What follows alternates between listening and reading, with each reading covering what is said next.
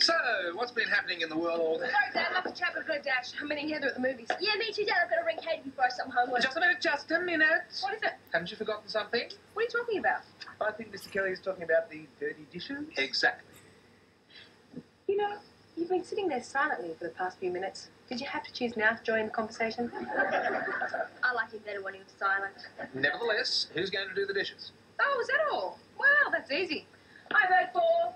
Ta-da! The dishwasher. Oh, really? Yes, Dad. After all, that's what dishwashers are born to do. Wash dishes. Yes, they love it. In fact, it's what they're good at.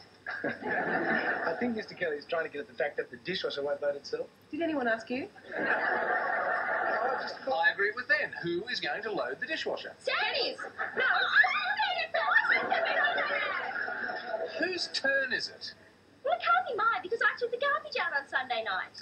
Well, you only did that because I vacuumed the living room last week. Yeah, well, I whippersnipped the driveway a fortnight ago. Oh, was that right? Well, so what? I cleaned the bath and all the windows last month. Yeah, well, don't forget it was me who dusted all the Venetian blinds in Dad's office. There are no Venetian blinds in Mr. Kelly's office. Well, not now, but there used to be. When? 8 years ago. And I was only 7. And I had to reach up really, really high. I do not believe you two. You only ever think of yourselves. Oh, no, Dad. I was actually thinking of Jenny.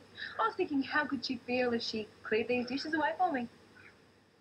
You don't believe that, do you? It was worth trying.